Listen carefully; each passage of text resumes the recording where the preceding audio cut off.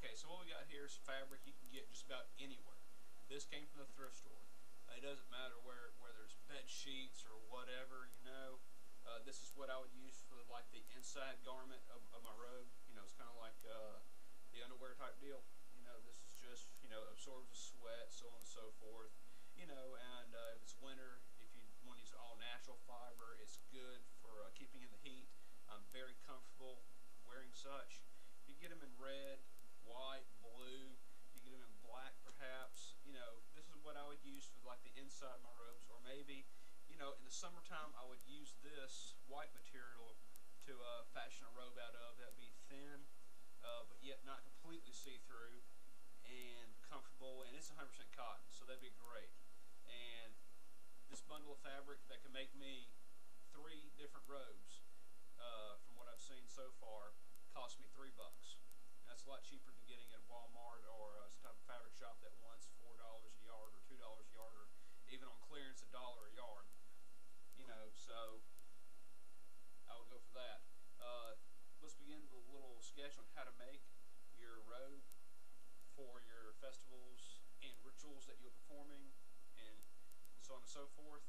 Okay, what we have done here is this is a miniature. This would represent the roll that you get. Alright, so the entire length of this down would be equivalent to, say, 7 or 8 yards. Okay, and you'll stretch it out and it'll look like this. Alright, so once you got it stretched out and you just want to make a simple robe, you can take this and fold it straight down and put it back out on the floor. Alright, like so. Now, what you want to do from this point is, since you've got the front here, the back there, you want to go ahead and cut. It doesn't have to be precise measurements. What I normally do is I'll start on one side, and I'll go ahead and I'll show you. Because this one here will be a costume for my son. He's much too young to start practicing witchcraft at this age, and his option is open for whatever he wants to do in his life, so we'll leave it simply as that. Okay, so as I explained before, you got your front, you got your back. Alright, and you know about how long you are, so you would measure your shoulders here at the top all the way down to wherever your feet would end. Alright, so my son is probably going to be about like this. And if it's not, I can hem it up and fold the fabric under to match his length.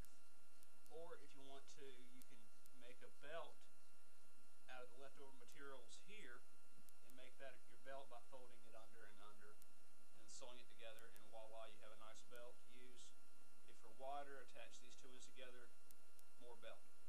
Okay, so what you want to do is, as I said before, this is your shoulders, this will be your feet. You want to start up, you know, if this is just a basic robe that you want to make, not spend a whole lot of time on it, you can start there.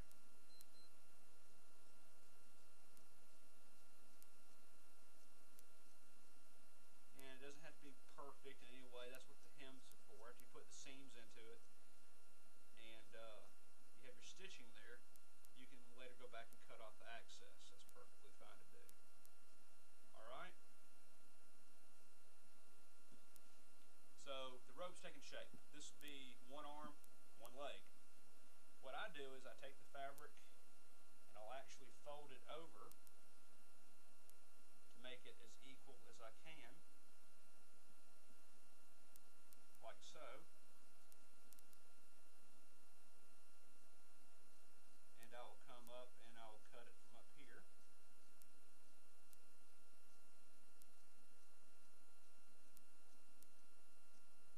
You know, and you don't have to be a witch to do this either. This would be something good for, you know, a church if you wanted to make like a little Jesus robe outfit, put a sash on it for a Christmas play or whatever you want to do. You know, to each your own.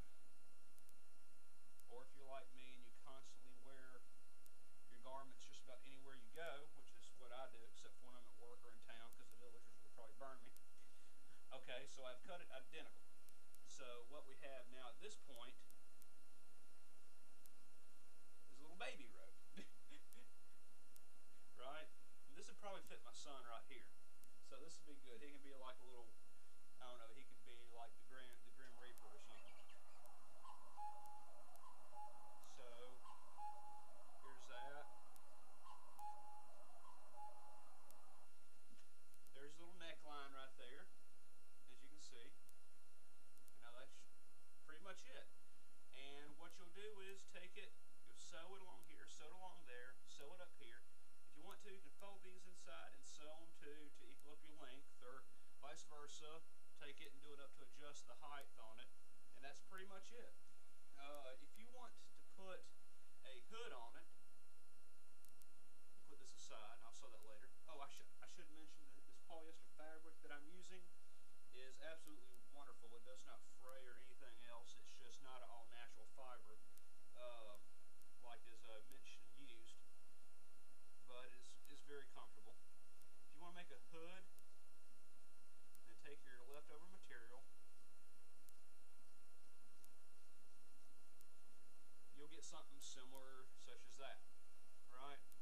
You can see that little hood. And take it and you'll stitch it along here and up through there. Take it and open it up like so, once it's sewed together, and you'll sew that to your neckline of your robe right there. So when you get done, you got this little hoodie right there, which is really awesome. And that's pretty much how you make a Wiccan robe, or any other type of robe, not just Wiccan, other pagan traditions, and even for Christians if they're doing like a Moses or Jesus play or whatever. And that's pretty much how you do it. Now, you see this one right here. I'll go ahead and I'll show you my size. My size took about 6 to 7 yards to make, and mine's not fully complete, but at this point it looks tremendous. I'll go ahead and I'll show you that. Okay, and here's my version. Here's mine. It's much longer. I'm sorry. I should point out that our house is haunted. Sometimes there's noises coming from the back, and that's pretty much what that was, I guess. But anyway, this is pretty much mine right here. Yeah, the length does come down, as I showed you on the smaller version for infants or kids. And it's done in the same manner. It's done up through the neck the same way. As you can see where I had cut on the fabric straight down. It comes straight down through there, and vice versa, exact carbon copy of the other side. And the robe itself, as I had showed you, does attach and can come straight up if you wish. I don't ever wear the hood itself, but it's there.